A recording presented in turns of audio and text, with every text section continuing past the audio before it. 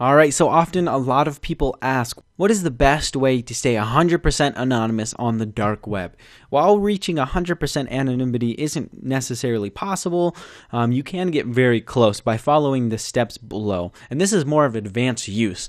If you're planning to use the dark web for basic things, you don't need to do all of this. Simply using Tor will be fine.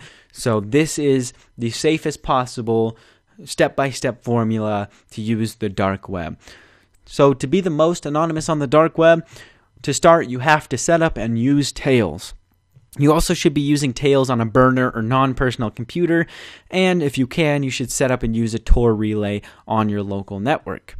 You should also be sure you're using Tor at its highest security settings. You should use hotspot Wi-Fi only, not your personal Wi-Fi.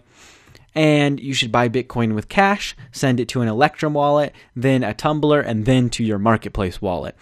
On top of that, you should only send personally identifiable information over OpenPGP standard, and you should never share any personal info.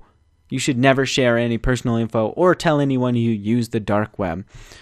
On top of that, be sure you never sell illegal products or buy products in bulk because that will put a red flag on you.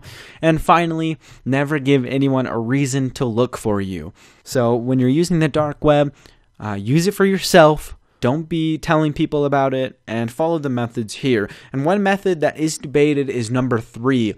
You don't necessarily have to set up and use a Tor relay, especially if you're using hotspot Wi-Fi. Obviously, you can't use a Tor relay, but a Tor relay does mix up your traffic, so it can help. It's debated, so I threw it in there just for more tech-savvy people, but you don't have to use that step, so skip number 3 if it seems like something overwhelming to you, and just follow the rest.